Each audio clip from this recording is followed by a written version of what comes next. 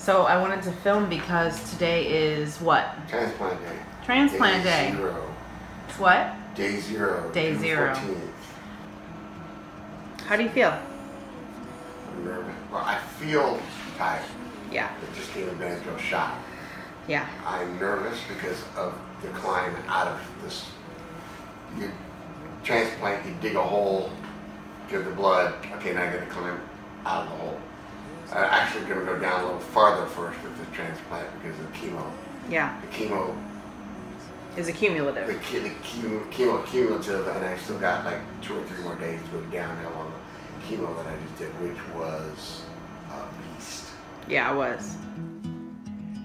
I'm living over and over. Not stay here divided. I've drawn my own line. Over.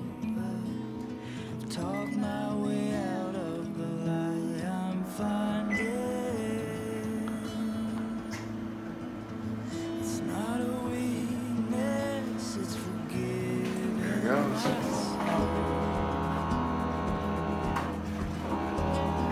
That's annoying. That is incredible. Yep.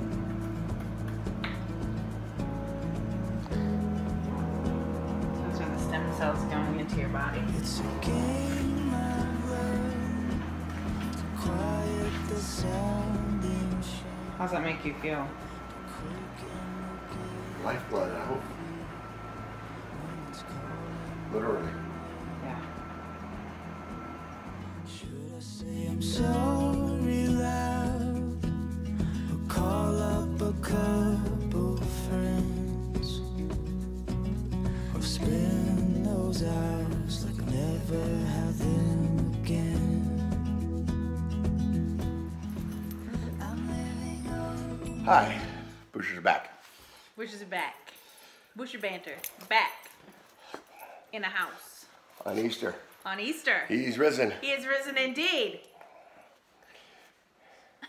Gave up Facebook for Lent. We did. Both of us. That was interesting. That was fun. That was lots of days of going to reach for my phone to post stuff and then going, oh, no, I'm not going to Sometimes people give up food and that kind of stuff. do that. That would be We probably... couldn't do that. I probably could have... That would have been better for me to give up food. Couldn't give up food. That was a long 45, 47... 40 days. Lent is 40 days. I know that. I knew that. It felt like 45 days. We get lots of questions when we run into people at church, out and about, restaurants, and at school, different places that we go, asking us lots of questions. So we just decided we would just write down the biggest number that we get and share the answers with all of you, so that you would kind of have a, if you're interested, you would know where the Buchers are at these days. And we have notes. And we have notes. We have notes. So that we don't take rabbit trails. Because it is Easter. It's Easter. But call the dogs, Quint. Yeah, that didn't work. That didn't work. Thank you, son. Okay. Question number 1. How is Anton? So, I am okay. Because the last post was, look, they think he might be getting pneumonia. Oh. And please pray for him because Right, we're just and then really struggling. then we're radio silent. Yeah. Pretty much, Anton is in the position where either I'm okay or I'm dead. Okay, that's not quite true. That's not true. There's a step in between where either I'm okay or I'm in a hospital. I've had this chest thing since August and haven't been able to beat it for whatever reason. It is related to my sinuses. It is nasal drip. It is draining into my lungs, and I just cannot for the life of me beat it. That is part of the weakened immune system thing that is still going on. Am I okay? Generally speaking, yes. I only missed 3 weeks of school back in October. I am still teaching. I have never stopped teaching. I haven't missed any school since October as far as health-related issues. I'm already a walking miracle that I didn't get sick, that I didn't get the flu, that basically, I know that there's supposedly a second wave of flu season coming, but that I did not get the flu. What? Wait. Freeze. Yeah, there's supposedly. There's a second one. Supposedly. No supposedly. more supposedly. No. I rebuke I you. did not. No more waves of flu, Don't okay? rebuke me. I didn't do it. Not you, the flu. Oh, The okay. flu. I've been coughing since August. Yeah. That's legitimately true. He wants to be in the And my doctor's aware of it. I mean, there's nothing you can do. It's just, you've got a weakened immune system. Yeah. Talk about your medication and the side effects. So my medication, so one of the things, I don't know if you can see, yeah, you can see it. Look at that. You see how my face is red and my hands aren't? That's, the medicine does this red face thing. The medicine has changed my body shape. Normally when I was healthier, my arms filled these things out. You wouldn't have this flap that would go out here, right? And now my arms are super skinny. I wore shorts for the first time yesterday. That was depressing. Well, let me just say on behalf of women everywhere who wear shorts for the first time at the beginning of a season, it's depressing. So baby, get on board. But so am I right? I think one of the things I notice about your medication is it does change your temperament a little bit. Yep. It changes your tolerance, your patience. I'm not trying to beat I'm cranky. I'm not trying to beat a She's dead saying horse. I'm cranky. I'm not trying to beat a dead horse. But I've been on steroids. I've been on steroids since anybody who's June. been on steroids would agree. There is such a thing as roid rage. It's a real thing, and the struggle is real. This helps temper that. I'm gonna have to edit that out. It's wine. It does kind of change you. It does kind of alter you. Your stamina is still very low, and even though he does all these amazing things, you're at work, you're pushing harder than most transplant post-leukemia patients would, you still have, I think that it wears you out how much your stamina is different from what it used to be. Every day my chances go down to relapse. 14 months, you're really good. I guess 2 years, like official. Okay. But you know what I'm saying? Mm-hmm. Question number 2. Do you still get treatment? I go to the clinic every 2 weeks. They take blood, and then I get the results of that, and then that's it. I still take 21 pills a day right now. No, it's not even that much. 2, 5. It doesn't matter. 2, Point is 5, 1, 2, 12. Oh, I'm done 12. 12 pills a day. But in terms of treatment. But I don't get a treatment because unless something goes wrong, they find something, with the blood. So I get tested every day. Our dogs are wrestling on the couch next to us. Yes. It's not distracting at all. What's next? What's next is your transplant anniversary, which is June 14th. June 14th, which we mentioned. And that's the first big marker that's coming up. But as we mentioned, his doctor feels like 2 months beyond that. So the 14-month mark is really when he'll feel more confident saying Anton's in remission, actual remission. And although you are cancer-free. I am cancer-free. And you are definitely a survivor at this stage. We always worry a little bit. We worry with the relapse because it was kind of really pushed on us from the very beginning that we were high risk for that and that you had a higher chance of relapse. But we just, we can't live every day like that. We just have to live as if, we've been given this day, and so that's what we focus on. Otherwise, how do you get out of bed in the morning? It's difficult. I know. No, I know that, but you know what I mean. You can't think about that. We can't focus on the what if. We have It is very difficult. It is very difficult.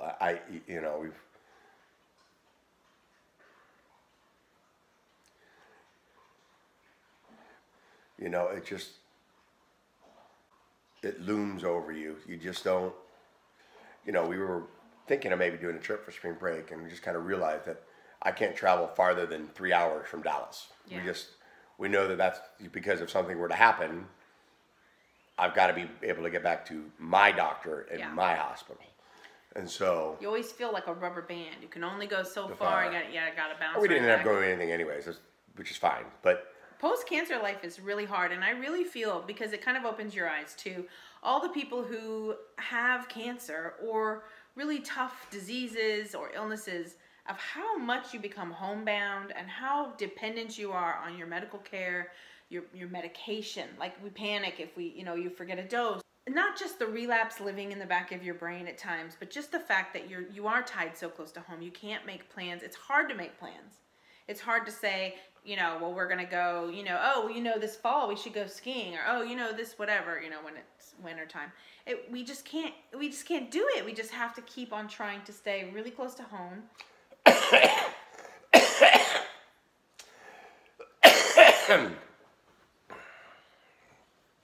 That cough makes me sad. Yeah. I have a colleague of mine who is 50, 55 years old, and he's retiring. Teacher retirement system and everything else. And I kind of will have to work until I'm 64, 65 years old, which is fine, normal, great, and everything else like that. I'm 46. And I've had cancer. And I've had leukemia.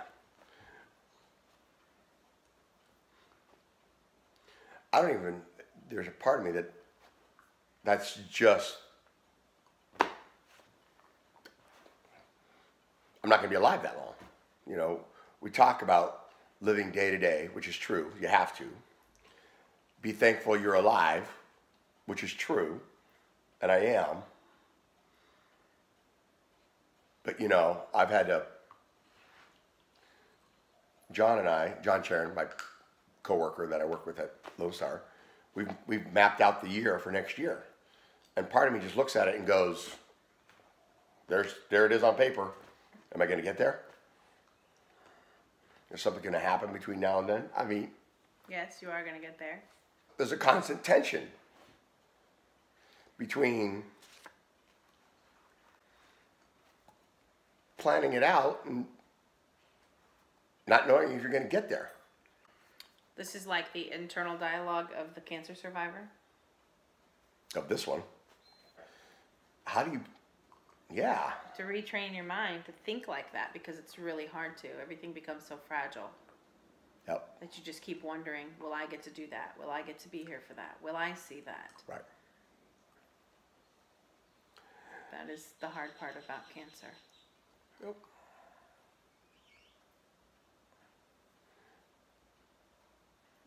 How are the kids? How is your wife? How is life? We won't take 75 hours to explain all of that because, some of it's self-explanatory. Here we are, we're talking. Obviously, you can tell we're doing, okay, and we're hanging in there. Right. Like people say, hey, how are you? And I want to just be like, great. But, honestly, I just have a hard time putting that face on. Well, and that's the same thing. How are you doing? I'm well. How do you explain? It's hard. And yet, I appreciate the question. Right. I appreciate the interest and I appreciate the love from where it comes from. Or do I just say, oh, same old, plugging along. We are the little engine that could dish. The kids are resilient. The kids are working hard to work through some of their stuff, and they have help for that, so that's great. It takes a long time to get back and to get your bearings again and to get your feet back underneath you. And I do think, as we already said, when you go through a trauma like this and you are traumatized by it, which we all have been. The kids have, I have, Anton has, obviously. When that happens, you spend so much time after the trauma trying to get your life back to where it was. And that's the problem, is you can't. That's not an option. You don't get that life back. That life, in a way, we have had to grieve and just make peace with and say goodbye to.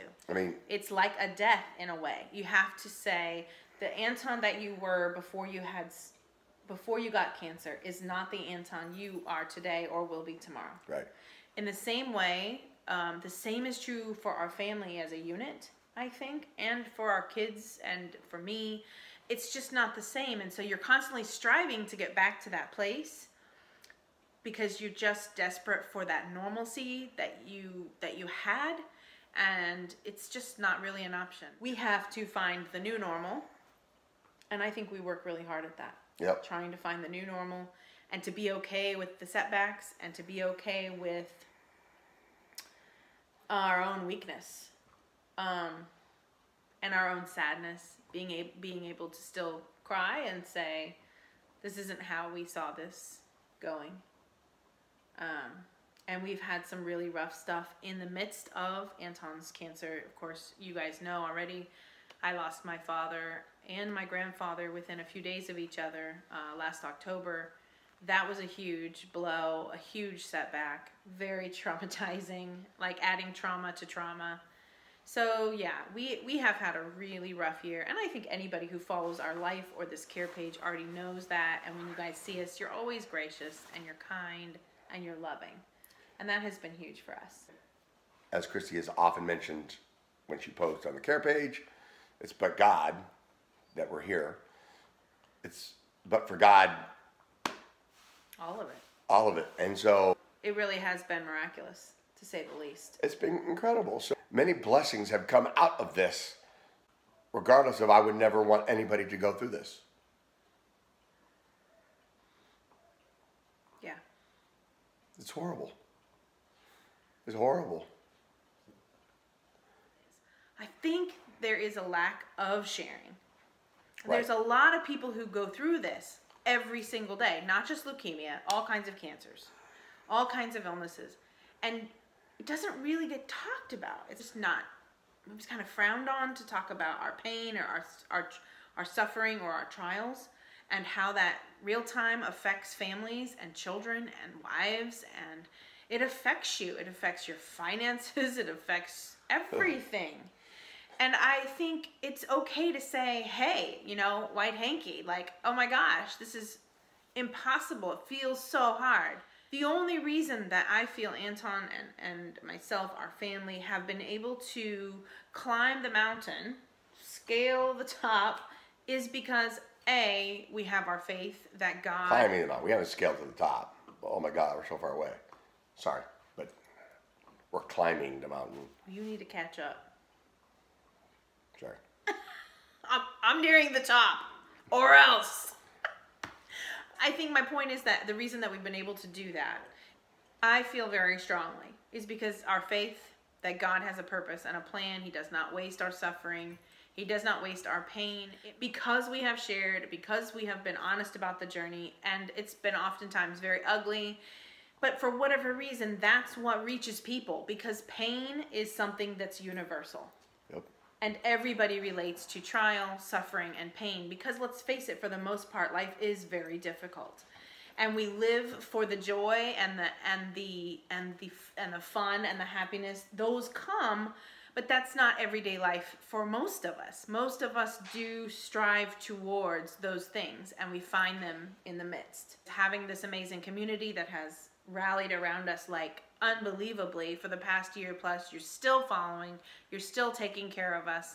We're still receiving sweet notes, gift cards. It's so amazing and kind, and it's just wonderful to know that people care, that people think about our little family. Yeah, like that we're still on your radar is very humbling. Last, just that we have each other, because it is so difficult to navigate. And you just don't realize how difficult until you think to yourself, well, forever in a crisis, you know, you band together, which is ideal, which is what we did. But I know that there are families who do sort of come apart at the seams under this kind of struggle. And I'm so glad that because of the first two, that hasn't happened to us. I got winded taking apart the basketball hoop that was in our driveway. Listen, I got winded sweeping the garage. Let's be real honest. I got winded walking across the house.